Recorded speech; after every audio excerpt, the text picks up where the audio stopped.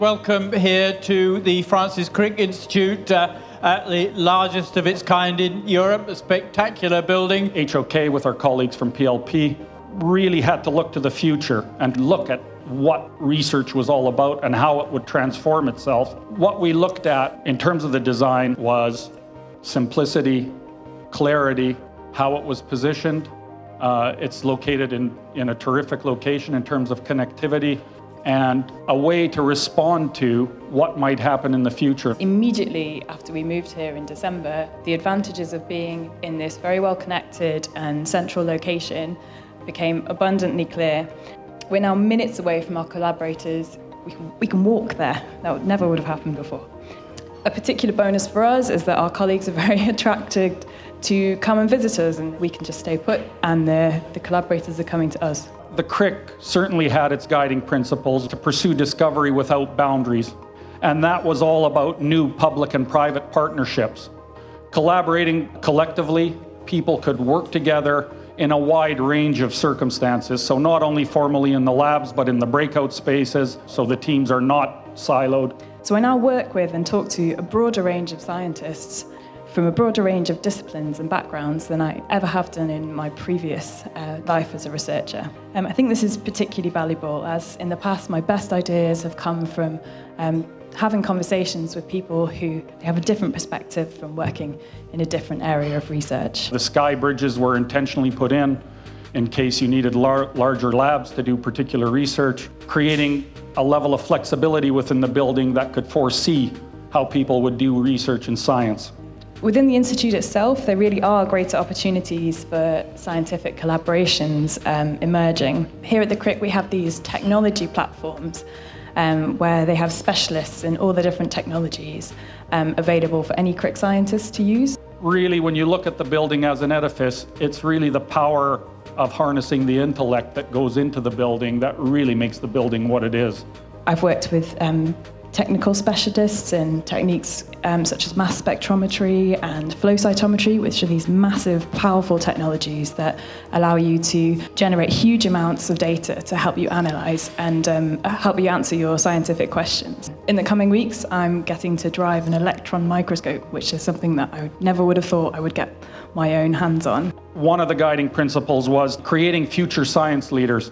No one can be here longer than 12 years before they have to go back out into either academia or into the industry.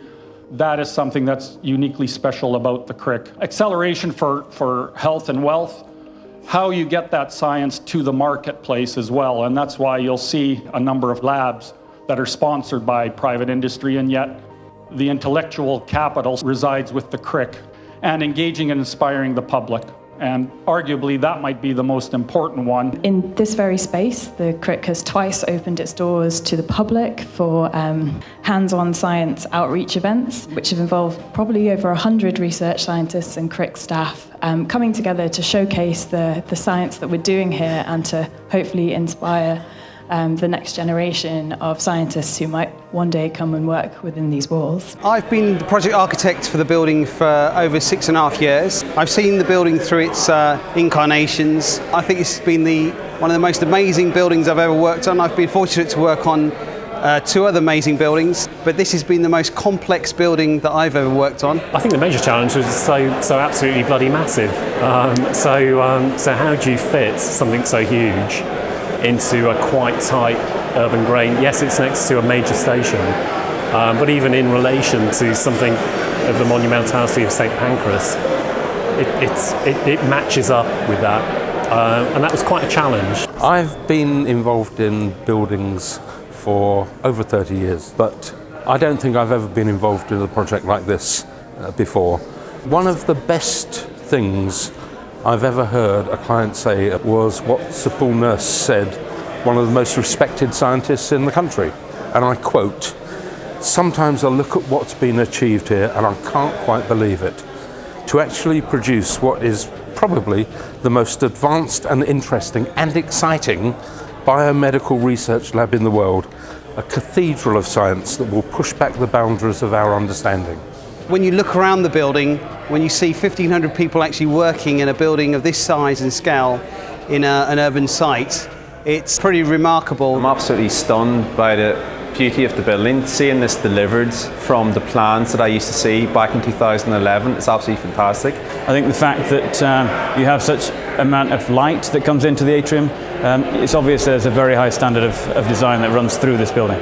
There's a real genuine interest in making sure that the local community are involved in what's happening here in terms of the Somerstown's estate and elsewhere in King's Cross and Camden, because obviously there's a lot of pockets of deprivation in Camden, and it's very important that we should raise aspirations and attainment levels for young people who might want to work in this type of industry. I think the building encapsulates what makes cities work, what makes London work, which is putting a lot of intelligent people together in a place at the same time, swapping ideas, inspiring new ideas, that co-working kind of ethos. You simply do not get a more technically complex building type than this. This is the apogee of technical building. We want to show what we have done. This is a project that the entire city and the entire country should be proud of. This building will be the centrepiece for research of the future.